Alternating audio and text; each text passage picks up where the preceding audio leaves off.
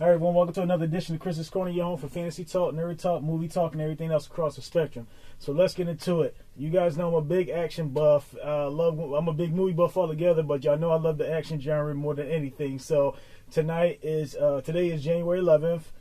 Tonight I had the pleasure of seeing the movie The Beekeeper with my boy Jason Statham, and y'all know I'm a big Statham fan. Been following him for a very long time.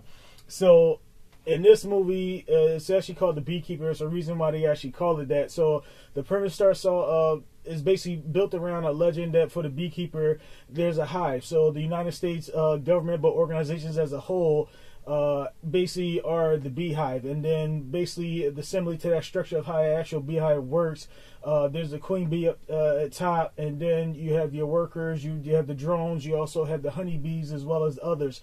And basically, as Jason Statham is the beekeeper, he's the guy that when the organization itself, meaning like the actual hive, when the organization, all the rules fall apart and there's nothing else to do, they actually send him in, and he releases himself as basically the honeybee that actually comes in and recorrects the system so that it's back to homeostasis. So, starting off with the movie, it starts off a little mellow, and they bring the story in just to bring it together more, just to give some more context. And then once a situation happened and Jason Statham suffers a loss, he goes out on a rampage, just vengeance in the night pretty much, and during the day as well. And he just goes off on everyone. Just he's fighting for the little guy, for these big massive companies that you actually seen in real life that have like taken advantage of the little people. And I mean like senior citizens, elders, younger people, that folks that are naive, and they just rip people off as far as like finances and assets, equity, things of that nature. So he takes it upon himself to just go out and recorrect the system as a whole, all the way up to the top of the chain. And it's a great story. They put it well together.